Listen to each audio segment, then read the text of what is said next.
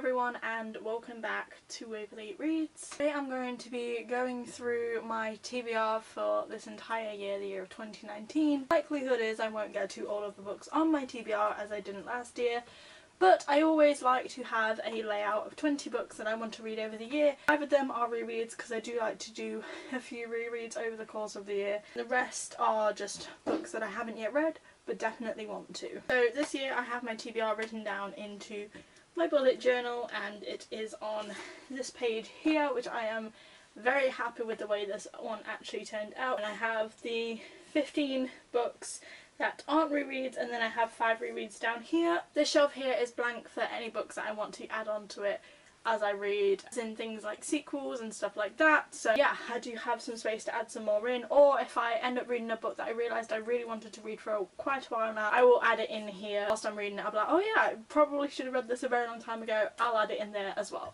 So we're going through this TBR with you. Yeah, that's basically it. I don't know if I'll be able to tell you what all of these books are about because some of them I want to go in blindly with, and also I don't own all of them.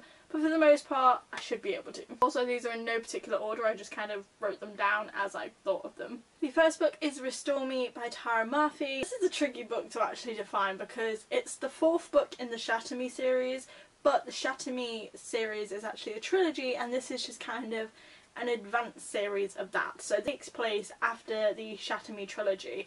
So although it is the 4th book, it's also the 1st book in a new series. I can't really tell you what this is about, but I can tell you what Shatter Me is about. A girl named Juliet who has this gift, this power per se, where if she touches you she can inflict immense pain on you, and if she doesn't let go quick enough you could potentially die. It's basically her trying to learn to live with that whilst being in captivity by this guy named Warner, who to use her for his own personal gain. He used her power for bad basically, and she's having to come to terms with her power and get a grip on it and learn how to use it. And yeah, that's what that trilogy is about. This is the 4th book in that trilogy. Because it's a trilogy it can't have a 4th book, but the new book in the next series onto that. The next book is What If It's Us by Becky Albertalli and Adam Silvera. This one I have signed with my name, a dedication, because I went to the signing for this book in Birmingham, I think. It's also really floppy, which I love. So this is a book written by 2 of my favourite LGBT authors, based around a boy named Arthur and a boy named Ben.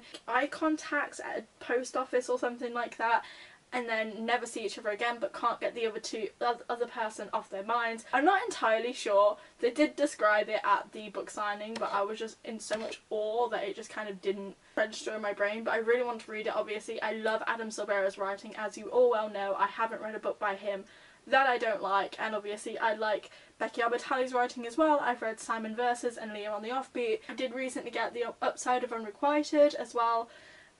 So I will be really excited to read this, and I really can't wait. It smells so good, and it's signed, and it's basically my baby. I didn't realise how long of a video this is going to be. Next book is Hunted by Megan Spooner, and this was on my TBR last year as well because it came out last year and I really wanted to read it.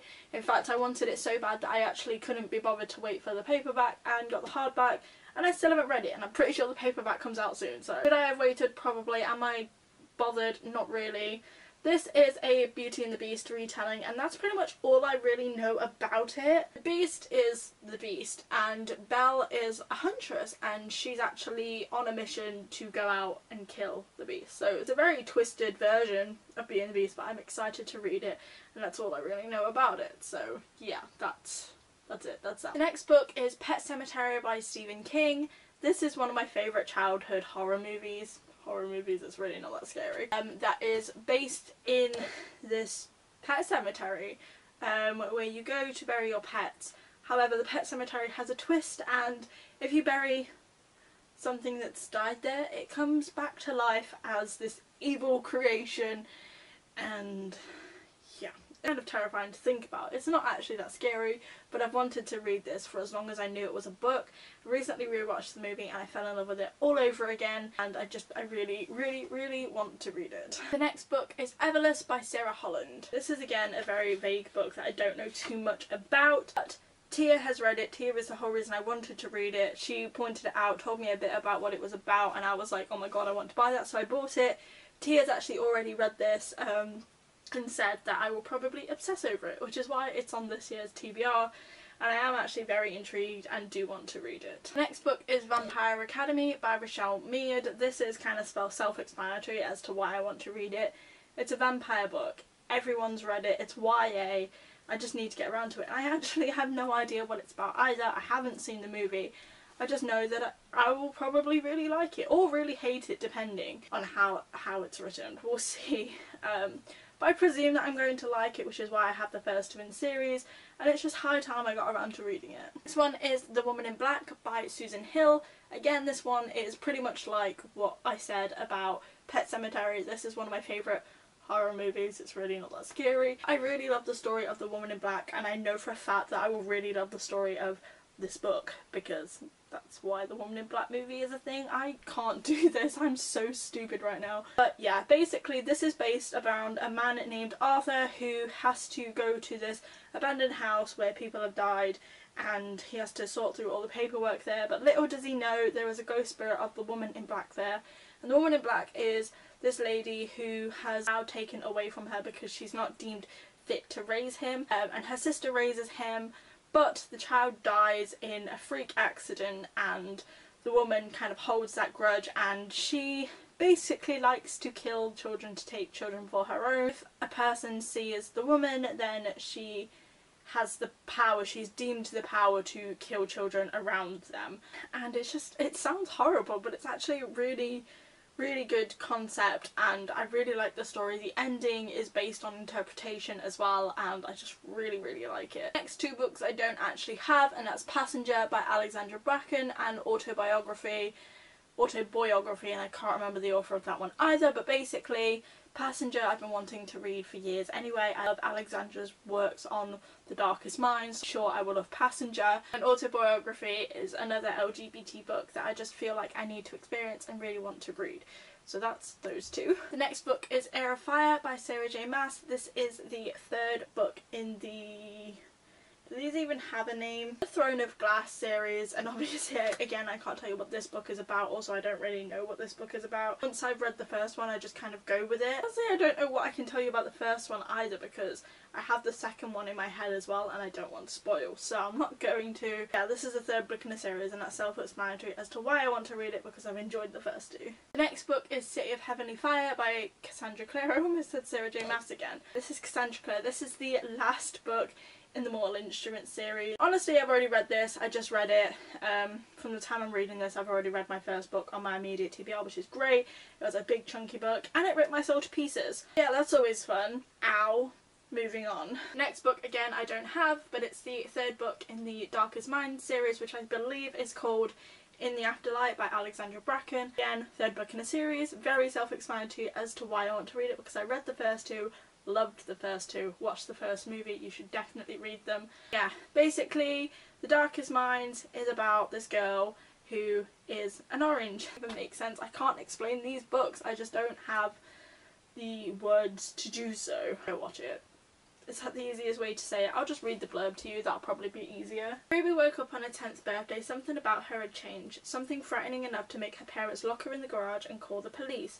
Something that got her sent to Thurmond, a brutal government rehabilitation camp. She might have survived the mysterious disease that killed most of America's children, but she and the others have emerged with something far worse, frightening abilities they could not control. Now 16, Ruby is one of the dangerous ones.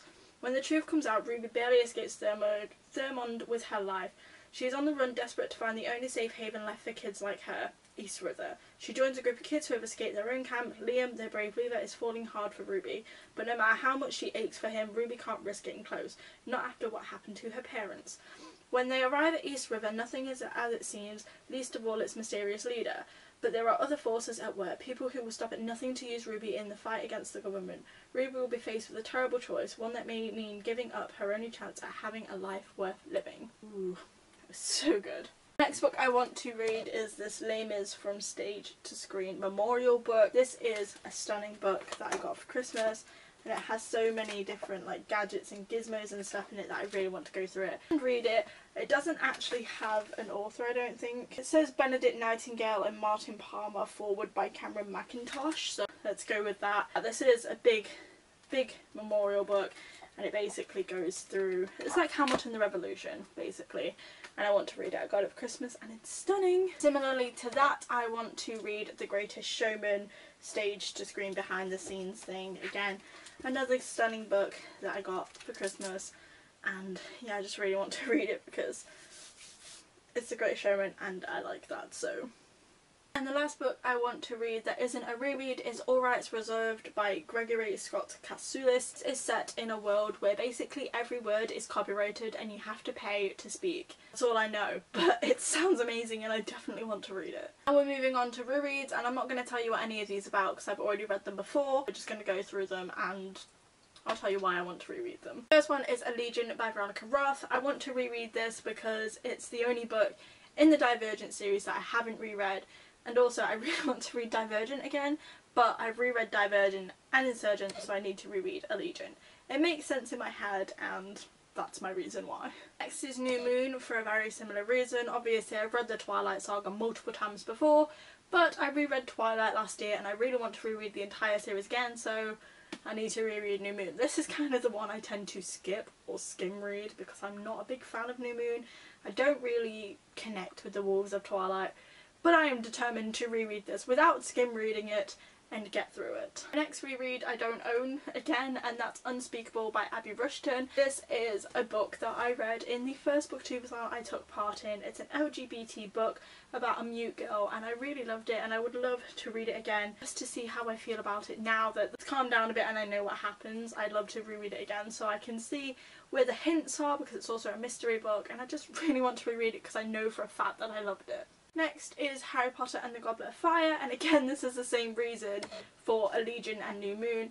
Last year I reread the first 3 books in the Harry Potter series and stopped at the 4th book, so I need to read this one and continue so I can reread the entire series so I can get a better opinion of it and a more educated view of it, because yes, I've read it before and I didn't really connect with it. I reread the first 3 books last year again and kind of really liked them, but they don't stick with me, so let's just keep going and see how I feel, and then you can't say I haven't tried. This last one may come as a shock to you because it comes as a shock to me as well, but I'm going to be rereading A Court of Mist and Fury by Sarah J Maas. So yes, I put this in the book series I'm never going to finish because of this book. I DNF'd it. Let's see, because the spine cracked at this page. Page 204, which is chapter 19. It's even cracked there because I kept opening it, trying to read it, and it just didn't happen. So I didn't ever continue it because I wasn't agreeing with what the book premise was. That was because I had ACOTAR in my head so much that I just didn't want the events of this book to happen, because it kind of goes against what ACOTAR is all about. And now that ACOTAR is in my head but quite far back because I haven't reread it since, or like really done anything with the fandom since, I'm going to try to read A Court of Mist and Fury with a new mind, an opener mind, and see if I enjoy it a bit more, because I've heard that these books get amazing. I just don't want to read them because I like ACOTAR so much. ACOTAR is kind of backgrounded in my head now, and I'm going to give this another shot and see if I enjoy it. Those are the 20 books that are on my immediate TBR for the year. I've already read one of them, so I feel very accomplished. And that was my 2019 TBR. Let me know what books that you are hoping to get through this year, if you have a yearly TBR or just a few books that you'd like to read soon, in the comment section down below. Subscribe if you haven't already. Give this video a big thumbs up if you liked it, and I will see you next Thursday for another video. Bye.